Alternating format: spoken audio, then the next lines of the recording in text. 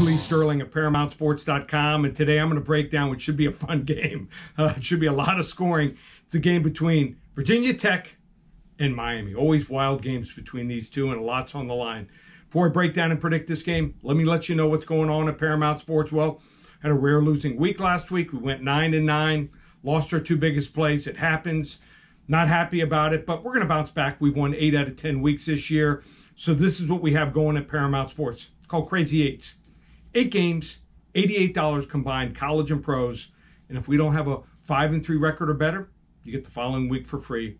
8 for 88, ParamountSports.com or 800-400-9741. Now, on to this game on Saturday, where Virginia Tech's at home, laying 2.5 to 3 against Miami. So Virginia Tech has a really good running game. They run the spread option with quarterback Hendon Hooker and running back Khalil Herbert. Who's Khalil Herbert? Transfer. He transferred from Kansas. Well, everyone wants to get out of that program. Great move. They have averaged between 201 and 350 rushing yards every single game this year, all 7 games. Problem here is Herbert, questionable with a hamstring. Hamstring is one of those delicate things that you either can't go, or if you go, you could be lost in the first series or first play. So losing him, I think, hurts him a little bit. Also, their best 2 defensive linemen, questionable for this game. Miami, 620 total yards last week in their game, in their comeback win against North Carolina State. Games in years past, they would lose those games.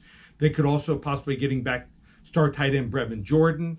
I am a little worried. Obviously, it's going to be a lot of scoring both sides about Miami's inexperienced linebackers versus Hendon Hooker in that option, but just think that King might be too much for Miami. They have too many weapons. Their defense is better than the Virginia Tech defense. They do get more takeaways.